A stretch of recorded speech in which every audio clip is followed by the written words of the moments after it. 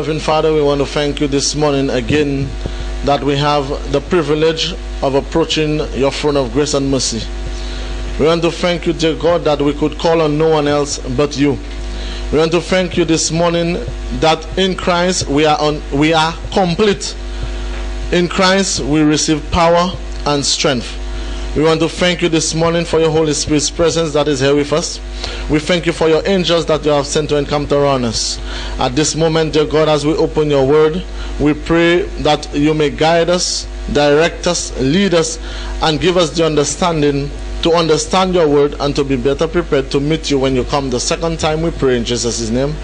Amen.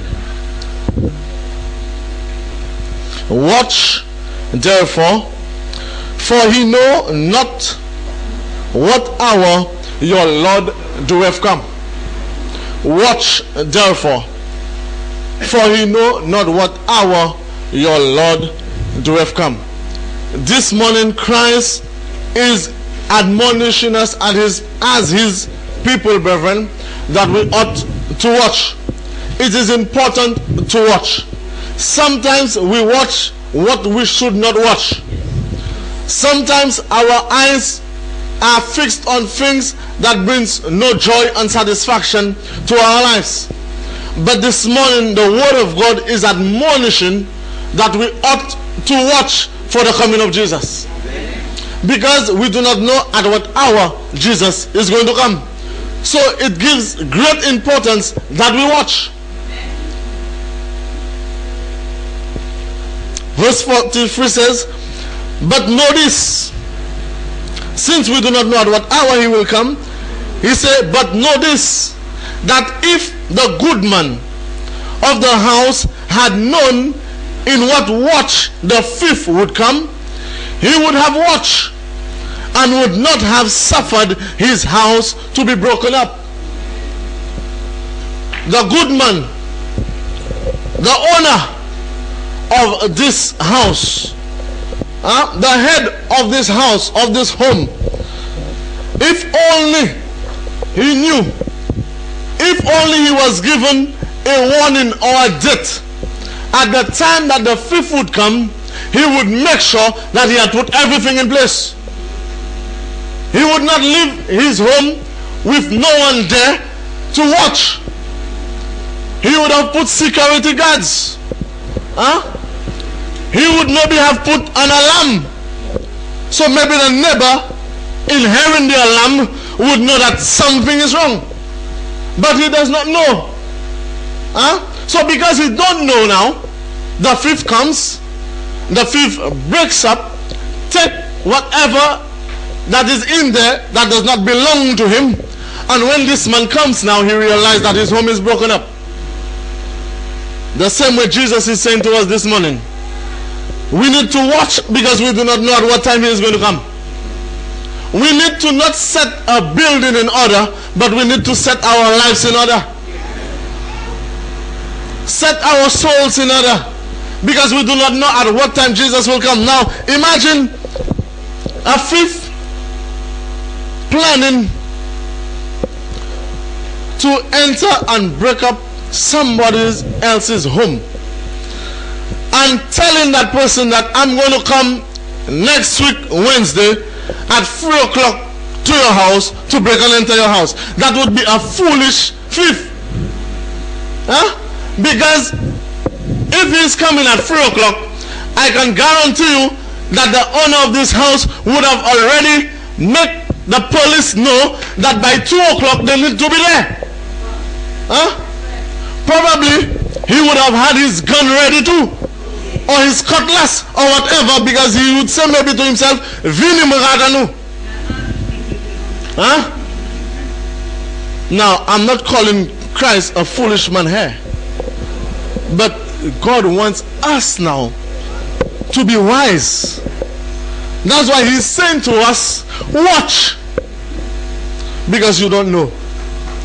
You don't know at what time Christ is going to come. Watch. Brethren, as we look around, we see signs of the time. Not true? We see signs of the time. We see that what used to be is not that is being anymore. As we watch, we read the word of God. we see what the Word of God says is happening around us. So that tells us that the Word of God is truth. That tells us that the Word of God is not lying. That tells us that what God says is coming into fulfillment. So, since we, even if we do not know at what time Christ will come, but by what His Word has foretell, we're seeing that His coming is near.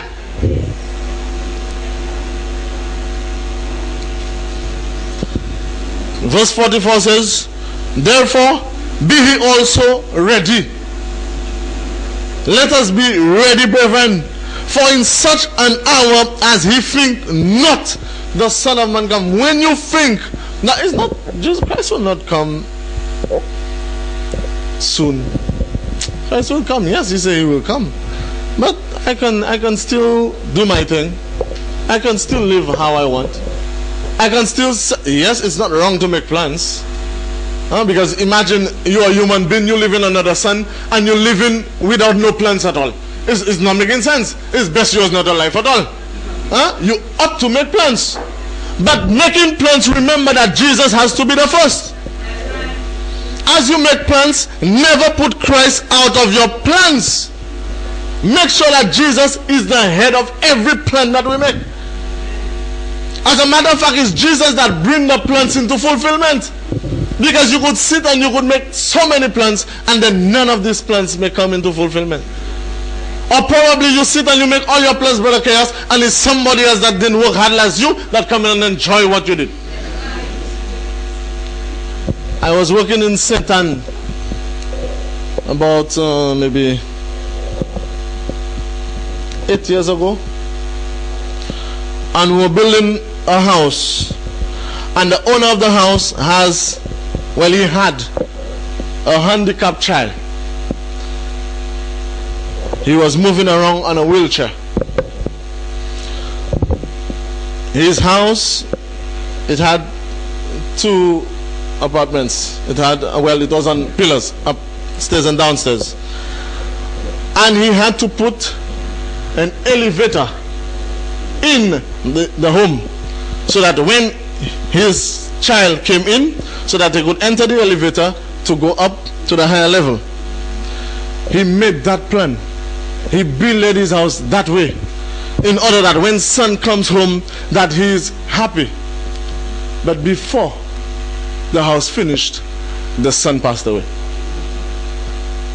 That's disappointing, eh? Huh? I have put so much money into this project, but only to realize that my son never enjoyed that. Huh? God is saying to us this morning, watch. Don't make no plans and leave Jesus out of it. Because your plans you may make, and because you leave Jesus out of it, your plans may come to reality, but you may be a lost soul. Be he also ready this morning. Suppose, brethren, suppose we would have heard it announced that Jesus would come on the 16th of January 2018. Suppose that. You would hear Jesus is coming. It is noised all around that Jesus is coming January 16th, 2018, and we are in 2014. What would be your reaction? Huh? What would be your reaction? Would you have, from now until 2018, prepare your life, stay in close relationship with Christ because he's coming the 16th of January 2018? Would you have done that? Or would you have said that 2018, I still have 4 years? 4 years is not 4 days. 4 years is not 4 weeks. 4 years is not 4 months. 4 years I have, where I can wait, I can do all that I want to do, I can backslide and come back again. Huh? I can travel, I can build, I can rip, I can cut, I can sew, I can do everything because I have 4 years.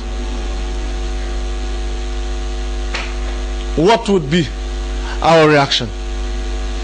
Because we have 4 years. But brethren, this morning, so many have stood up in streets, in pulpits, and say, Jesus is coming on such and such a day. And up to today, no one has seen Jesus. So many have said that Jesus is going to come. I think sometimes last year or year before, we had one who said that he was a prophet in St. Lucia, saying that Jesus will come on such and such a day. And today is the 1st of February 2014, and no one has seen Jesus. It wasn't long ago I saw on somebody's internet, Facebook, that there is a preacher in St. Lucia. Lord have mercy. The preacher is from Africa, I think. Young man, nice young man, you know. Some of us, we're doing foolishness with ourselves. Bel jeune homme, mais il dit c'est bon Dieu qui va parler bail. Et puis il garde un monde ensemble, qui baille mon l'évangile, qui dit mon bon Dieu, qui heal bon Dieu, qui fait tout ça, un bon Dieu baille toute qualité bagaille pour médication pour mon manger, il veut mon manger zeb. And brethren, imagine people are in the fields reaping out grass and eating grass. Moun ka wache zeb kon zanimo et ka manje zeb.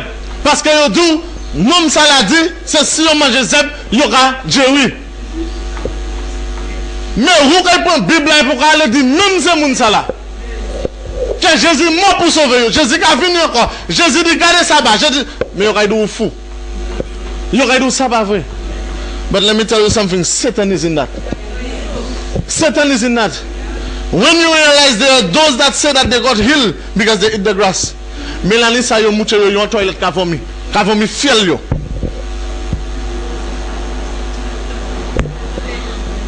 Seul nom moi ça bon Dieu fait Satan y a dans fait comment Ezeb c'est depuis qu'on ça. Et bon Dieu ça vous dit de fait. C'est bœuf qui comment Ezeb. Zeb qui doit là pas fait pour nom manger. Mais monsieur vini et puis il vini en non Jésus. Et puis regardez moun manger zeb. Et puis c'est pour vous ça, my friend. Those of you who have Facebook, just ask persons that have it and go, you will see it. And to see people, women, children too, you know. Is it in grass? They're ripping out grass, brother Bobo, big things of grass, and they're eating it. Lord have mercy. Lord have mercy, brethren. Brethren, in the days that we are living, we will see so many things happening. We are going to see so many things happening. Man is coming and say that they are coming in the name of Jesus. And they are doing this and that in the name of Jesus. Brethren, we need to watch. We need to watch. We need to read the word of God for ourselves. When people come and tell you things, don't just take what people tell you. I'm preaching for you this morning, but you have to go home and read the word of God for yourself. You have to go back through the scriptures that we read and ask God to inspire you, to have you to understand. Maybe I may say something there by mistake that is not so it is. Ask God to reveal to you. Don't take my word for it. God has, as a matter of fact, every one of us here should have a Bible or Bibles at home. Okay? They have things we're spending money for that is will not going to give us salvation. And we will spend so much money for it. But when it comes to the things of God, we are so, you know, what was used? Selfish. Huh? We are greedy when it comes to the things of God that will nourish us spiritually. Oh, I don't have money. Huh? Oh, that's really expensive. Oh, this and that. We're not doing it. I'm not contradicting you. The program that is coming up is important. But you don't have to take 200 euro and buy a dress. Okay? You don't have to take 200 euro and buy a dress. Huh? It's not the dress that you have on you Christ will see. Christ will see your heart. It's not when you come and stand up there on that day of the program and then you look at each other in the eye and you do this and you do that. But when you go back home, you're more miserable. It's not that, not that will save you. Okay? It's your heart Christ will see. Your heart. And before you come here and do it for me to see you, do it at home.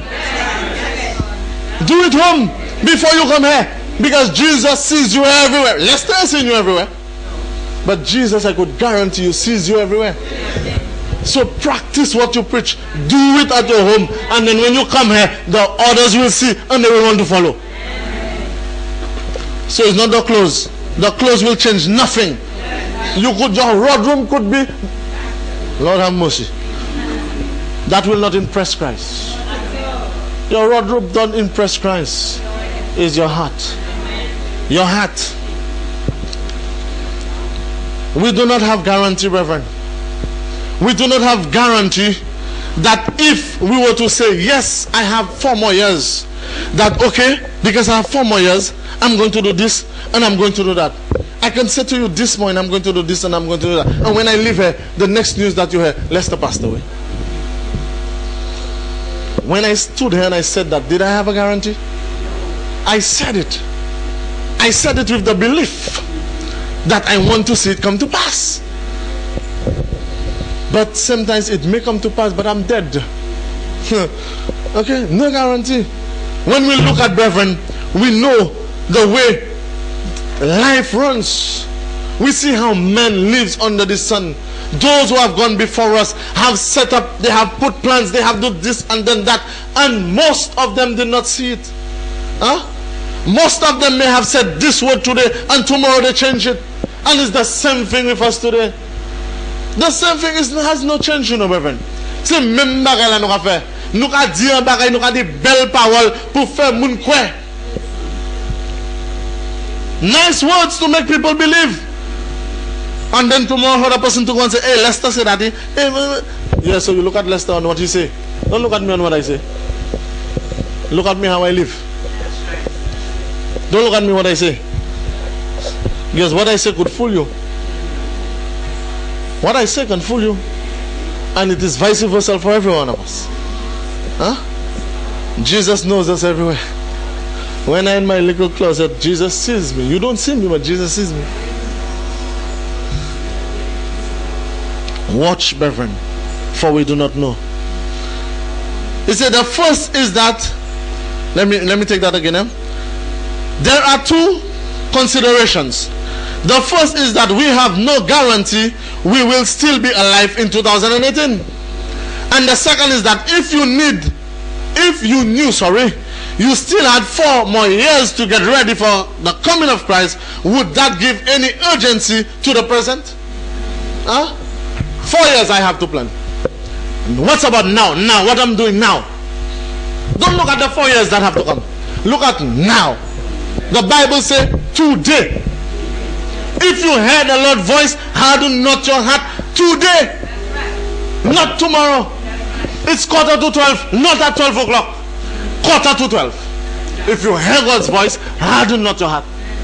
Because you are not even guaranteed at 14 to 12. You know that? We are not guaranteed at 14 to 12, much less 12 o'clock. So you hear it now, is now you have to make the decision, brethren. Not 4 years down the line. 4 years down the line, so many things could have time happen. Huh? Tomorrow, so many things could have time happen. In the next hour, so many things could have time happen. Brethren, we cannot look at the next hour, neither the next day, neither the next year. We have to look at now. God wants us to watch now. He wants us to set our house in order now. Because the thief is not saying when he's coming. And the thief will never say when he's coming. You know how a thief operates? If a thief wants to break and enter a house in this community, it's not today he just comes and he just go and break and enter, you know. He may have even come to your house, ask you a question by passing the streets. Hey, hello, bonjour, good morning, I'm such and such, how are you, doing? You know, your house is beautiful, eh? I like your flowers, you know, everything like. But while he's doing this or she's doing this, they are looking at you, know. But when I come, I see more people passing there, so I'll pass there. That his or she is observing. The person is just coming but you don't know what you'll get. So the person is observing. Huh? So the person knows now at what time you're going out of your home, at what time you're coming back in, what time this area is, you know, cool, what time there's noisy. The person knows all that. So when he hits now, he makes sure that he will come out victorious. But Jesus, on the other hand, Jesus don't have to come and survey, because he sits in heaven and he sees everything that is happening down on earth. As a matter of fact, it's not Jesus that has to survey. We have to survey our lives. I'm not supposed to look at Brother Charles. I'm supposed to look at my life. Brother Chaos have to look at his life. Now, as Brother Chaos looks at his life and Brother Lester looks at his life, I see that the Word of God is asking me to live this way. So I will live the way the Word of God is asking me to live, so that when Brother Chaos now looks at his life and what God says, and he look at me, he's seeing that it is corresponding. So what does that do at this time? The both of us are walking hand in hand. The Bible says, can two walk if they're not agreeing? That cannot work. So if he checks his life, I check my life, you check your life, we all check our lives, brethren, we see where there needs to be room for improvement. But while I'm looking at you and I see myself, I'm going down. You may have make your walk with Christ sure and you have fixed it up, but I'm looking at you. I'm looking at you. Even Satan himself was fooled when he came and he claimed the body of Moses, thinking that since Moses had struck the rock and he didn't speak as Christ had said, that Moses is a lost man. But the Lord had already forgiven Moses. Moses had already made everything right with God. So when Satan now thinks that I see where my papi check ou c'est ça moi, bon Dieu dit non ça. Ça passe aux pièces. Même bagarre la fête depuis Joshua. Il croit ça c'était ça lui aussi. Bon Dieu dit non ça. Mais c'est ha passé pas différent, mais c'est happy with fait. Mais c'est pas ça. It's the same thing for us this afternoon. Jesus, as he asks us to watch, we have to make investigation on our lives, watch ourselves, so that when that day will come now, when the thief, who is Jesus, but is a good thief, Jesus is there. Jesus is not a bad thief, because he tell you the thief come to steal, to kill, and to destroy, but Jesus has come to give life more abundantly. So we need to do some life investigation. So as we investigate our lives, when now that great day will come and Satan now will come to claim, Jesus will say, well, this is mine. This is mine. That's not yours. So brethren, we need to watch. Let us keep watching. It is important to watch, brethren. God has given us eyes. You know why? See what imagine it. Imagine God didn't give us eyes. How would life be? From time I was born, I can see. I've tried to imagine if one day I come blind, what will I do? Someone who is born blind does not have a problem, because that person has never sinned. So the person is accustomed to the situation that he or she is in. But someone who has not born blind and becomes blind, it is difficult. It's difficult, Christian friends. So if Christ didn't give us eyes, what would we have done? He gave us eyes, it is for a reason. But our eyes, sometimes we allow it to deceive us. Many times our eyes deceives us, because our eyes sees what it don't have to see. And when the eye sees fast, it brings a message to the mind very quick. Very, very, very, very, very, very quick. You could stand here and you are preaching or you are speaking. Your concentration, your eye is supposed to be meeting the eyes of those who are in front of you. But perchance your eyes may glance on the outside. And probably as soon as you look on the outside, you see something strange. You watch and you go back, but immediately you go back there. Immediately your eye will go back there, because it has sent a message to the brain that you have seen something. But since you are not sure what you see, you have to look again. And when you look the second time, your eye will stay there for a good while. That's how it operates. The eye, brethren. the eye. But God wants us to watch. Let our eyes be fixed on Jesus. Be fixed on His word. Be fixed in His word. That when He would come, brethren, He would find our eyes fixed on Him. Huh? No, it's not here. It's by Sister Yolanda, I think. Yeah? Down there. Christ wants us to watch, brethren. And our admonition to others is to also watch on Christ. Watch on Jesus. Brethren, we ought to go out there and meet others and let them know that, because there are others out there, they do not know who to turn to. They do not know where to look to. But if truly we have come to meet Jesus, if we have met Jesus, if we know who Jesus is, if we know what Jesus is asking of us, we ought to encourage others to follow that same Jesus. We ought to encourage others to keep their eyes on that same Jesus. We need to let them know this message here is for us, you know. As people who have accepted, or people who profess that they know Jesus, that is a message for us. Not for the world, you know. For Christians that Jesus is saying watch. Now, if Christ is saying watch, it is because Christ sees that his children are not watching the way they should. It is because He sees there's a problem somewhere. So He's admonishing to watch. Keep your eyes on Jesus. Watch, because you do not know, brethren. We do not know at what time, what hour. Brethren, that's serious. You know. That's not joke, you know, brethren. That is not today's Sabbath and then tomorrow is Sunday and then a new week starts again and then we go through it as normal and then we come back in church Sabbath and we hear another message. That is serious business that day, you know, brethren. Our days are counted, you know. Our days are counted. That's not joke that day. Maybe I may never have to speak another message in church. Probably when you may speak again, you may say, hey, when Lester used to be there. Maybe I may say the same thing to you. That is serious. That is life and death situation there. If we go to sleep and we do not know Christ, brethren, we are lost. That's not joke. That is not joke. Imagine you living under the sun for so many years. You have been coming to church so many years, and when Jesus comes, you lost. Have we sat and think on that? Brethren, salvation is, yes, full and free, but since salvation is expensive, you know. Salvation cost Christ His life.